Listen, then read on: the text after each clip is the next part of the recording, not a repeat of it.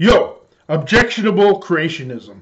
In a modern-day Scopes trial, Kitzmiller versus Dover, the argument evolved into whether creationism should be taught alongside evolution. To have creationism taught in schools, creationists hid their ulterior religious motivation. That was exposed and creationism expunged since our laws, I live in the United States, dictate separation of church and state. Now, Bible fundamentalists insist that Earth,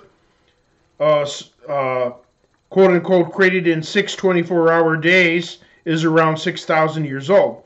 Some condemn old Earth creationists who don't take the Genesis account literally. This causes many to dismiss creationism entirely. And Earth's age, shape, or travel through space are inconsequential as far as how life came about, how it's sustained, and where creation is headed. The essence is not changed one iota. Moreover, most creationists try to gather evidence to fit their Bible instead of following the evidence wherever it leads.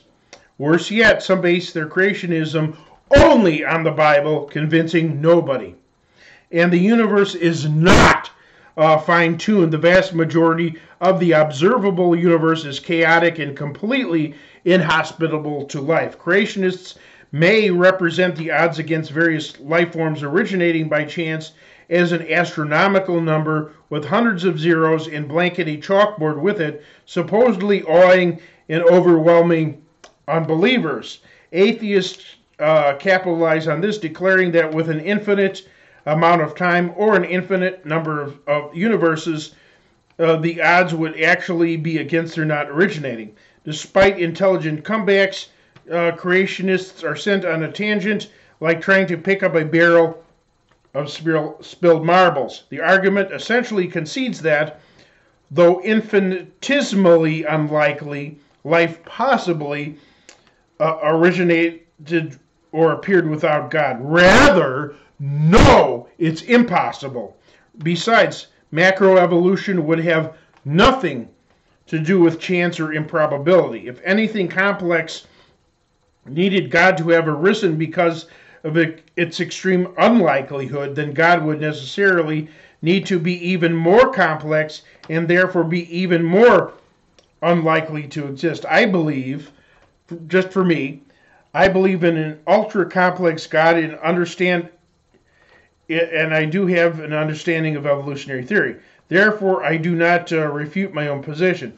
Summarily, declaring that creationism is true is like stating that great scientific and engineering minds created the nuclear submarine, while, on the contrary, while declaring exactly how they were put together, how long they took, and their functional intricacies is far different.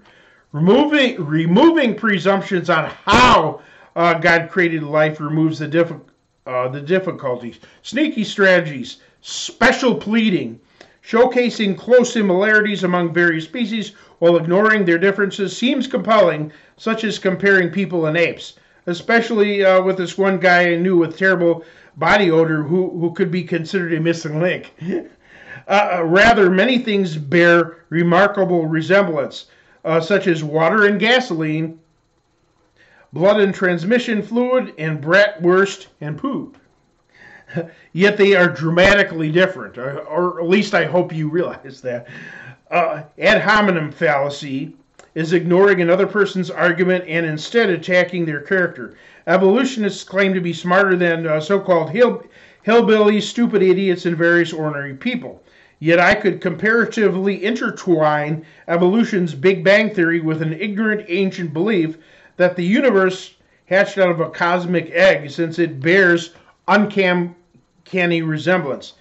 But instead of calling people names, we can say that people believe what they want to believe in order to suit themselves. And most people are like that. It's a fact. Common sense.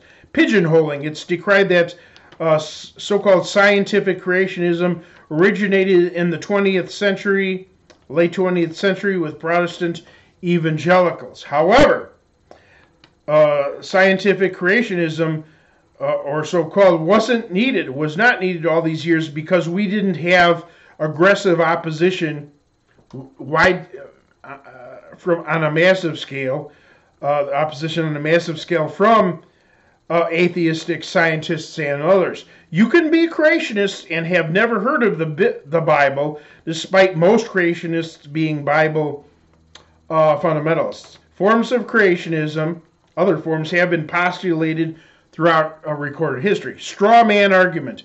Debates devolve, ironically, into trying to refute Genesis's 3,500, or however old it is, year old, some say 3,000, over 3,000 year old creationist view, which many unfortunately use as a scientific textbook instead of focusing on 21st century creationist arguments. That's like comparing modern evolutionary theory to the ancient evolutionary theory of spontaneous generation, such as leaves birthing frogs, or the subsequent theory of bears being a man's immediate ancestor. Double standard. An evolutionist told me, don't pretend what you believe is based on anything other than faith, which cannot be tested for reproducible results. True. However, evolution, which cannot be tested for reproducible results, is, they call that as factual as gravity. Bias indeed. Bias indeed. And merely teaching that an intelligent designer exists is not religion. Religion is a systematic discipline. Think about it, research that. America's founding fathers accepted a creator as they accepted gravity. They did, some of them did object to organized religion, but like I said, that's a different subject. What they're linked, but they're different, certainly. What they demanded was that church doctrine be separated from secular institutions.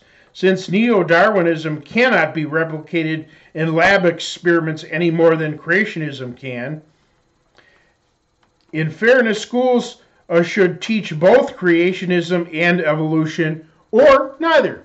Okay, splitting hairs. Some complain that creationists see evolution as evolving from goo or monkeys instead of a primordial, like my buddy over there.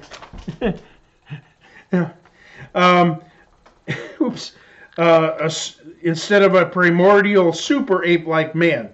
Others state that one species does not evolve into another. They split into two species. Others cry that it's not evolution or neo-Darwinism. It's Evo-Devo. Okay, whatever. That's all irrelevant to my creationist argument. My point is God designed and originated life, not living matter or creatures themselves. Fake empathy.